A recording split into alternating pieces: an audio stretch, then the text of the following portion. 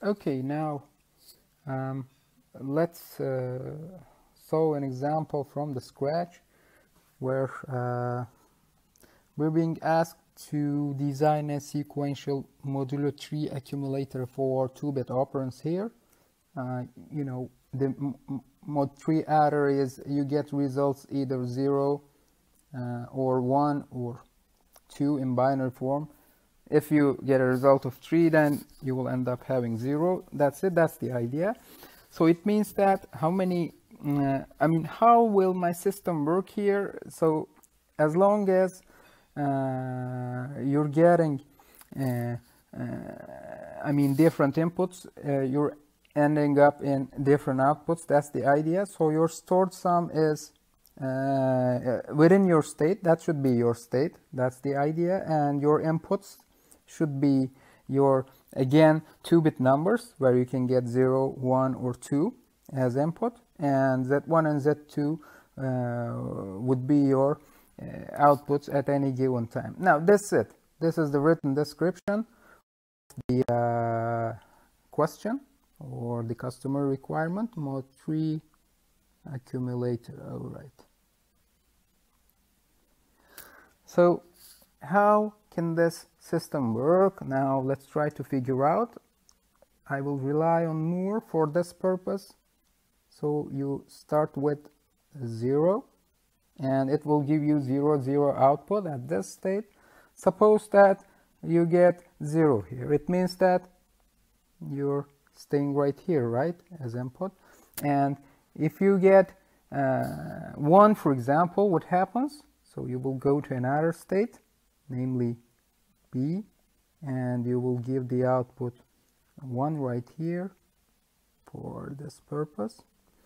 And if you get another one, if you're at B, for example, you will end up in C, where you have 1, 0, okay, 0, 1. And suppose that you're at C and you get 0, 1 again, and it means that you will return to right here, right? And for the remaining ones, let's fill the other arcs in this manner. So if you're at 0, 0 and you get 1, 0, so you will end up right here.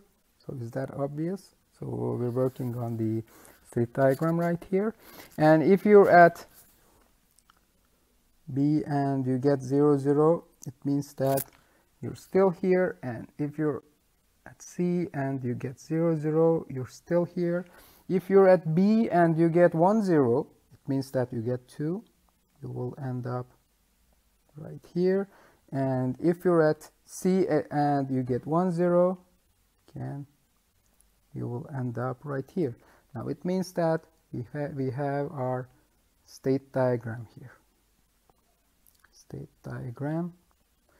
And in the first part of this question, we will use the flip-flops for this purpose. Now, from the state diagram, we should go ahead and transfer this information to our state table. All right. So then what we have here is the state table, like you will have for y1 and y0 as your current state, and x1 and x0 your inputs right here. So it means that you can have A, B, C, okay, and these states here, that's it. So, and these will be your next states right here, and that will be your Z1 and Z0 in the end, which is dependent on your current state right here. But let's rely on gray coding here, which would make it more meaningful. So I will put my states as 0, 0, 0, 1, 1, 1, and 1, 0 right here as states. These states, we don't have it, but we need to put it because we have it as well. So and these will be your next states in this manner. Oops, I'm sorry. y1, y0, y1, y0, 1, y0, y1, y0. For this purpose, if you get 0, 0, 0, 1, 1, 1, and 1, 0 as inputs here, x1 and x0 inputs here, you will end up in these. So let me fill the okay, if you're at 0, 0 and you get 0, 0, you stay here, and stay here for 0, 0. Stay where you are in the next state for 0, 0 input. But what about 1, 1? Just think about it. What about 1, 1 state? If you get 0, 0 here, does it matter where you end up in the next time? You don't. It doesn't matter, so you put x right here. Great. So if you're at 0, 0 and you get 0, 0, 1, 1, 0, 0, 0, and again, if you're at 1, 1, you don't care. That's it. And if you're at, let's say, if you get the input of 1, 1, do you care about what happens? No, because we will never get this input, or we don't care about it. And if we're at 1, 0, I'm sorry, if we get the input of 1, 0, what happens? So if you're at 0, 0, you will end up in 1, 0. If you're at 0, 1, it means that it will be 1 plus 2 will give you 0, 0, right? Okay. And if you're at 2, getting another 2 will put you at 0, 1. And these will be your x's again. And how about the outputs? They're directly dependent on your inputs, okay? They will be right just the same. And look at this. So we will put them as 0, 0, 0, 1, and 1, 0. And this output should be 1, 1, or okay. So where you are is your output. That's it. It's pretty straightforward. All right. And I think we can also put x right here as well. I think that makes sense. Hopefully you don't care. So it means that I need to have 2 flip-flops for this purpose. T1, T1, T1, T1, and I need to have D0 for the next one. Okay, D0, D0, D0, D0 for the next one, and for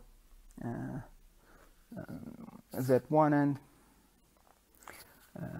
Z2 again, you need to have Q outputs. That's it. For this ones will be your outputs. Okay, so your Z1 is they're purely they're directly your Z1. I mean, let me write them. Your Z1 is equal to Y1. So in this sense, I also need to have 1, 1 here. It is obvious because since you have there, it should be like this, and your Z0 should be Y0. That's it. And you don't need to minimize anything for this purpose. So we have them already for the output, since this is a Moore machine.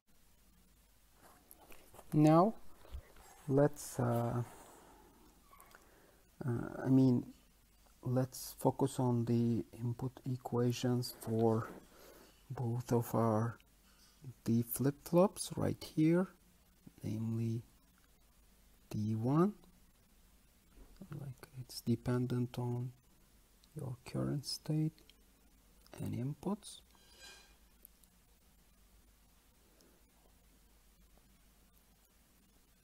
and your D0 again, it is dependent on your current state and inputs.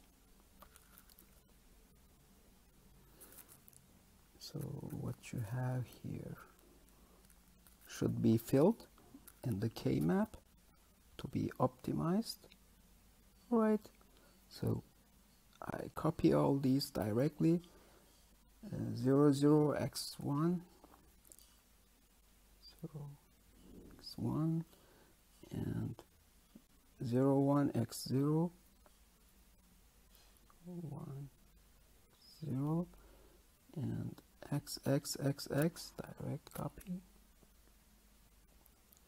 And this one is 1, 0, x0, 1, 0, x0. And for the other flip-flop, it is 0, 1, x0, 0, 1, x0, and for the other one it is 1, 0, x0, 0, x0. Oops, and let me erase this. Okay, object. Okay, and my last one is okay, x, x, x, x. And finally, this one is 0, 0, x1. When I make the necessary minimization here, optimization here, taking the largest rectangles as possible, like this, I think they're very nice. And for the other one, it should be this one, and this one, and this one. All right, and so it should be something like this. So when we make the necessary minimization here, your D1 should be equal to, let's start with the largest one, which is y0, x0 plus, and this one is y1, x1 not, x0 not plus, and this one is y1 not, y0 not, x1. Okay, and for the 0, that should be start with the largest one, which is y1, x1, right, plus this one is y0, x1 not, x0 not, plus finally this one is y1 not, y0 not, and x0. All right, so these are the input equations for your next state, and these are your output equations. That's it. So here you have your written description, specification of your circuit, and you go ahead and formulate it as a state diagram. Then you obtain the state table, and then you get the output equations and the next state input equations, right? For what? For the flip-flops. Wonderful. And finally, you can design the circuit like this. You will have one flip-flop here, another one right here, and these will be your outputs, and you will have the combinational parts here as input equations. And when you pack this up and provide them with a clock signal, positive edge triggered clock signal, then you will have your circuit. And in the end, you can also go ahead and verify it manually by trying many combinations, or you can use a computer-aided design tool to simulate your test cases. So this is all about the design with the flip-flops. Okay, in the next parts we will be dealing with design with other flip-flops. Okay, thank you for listening.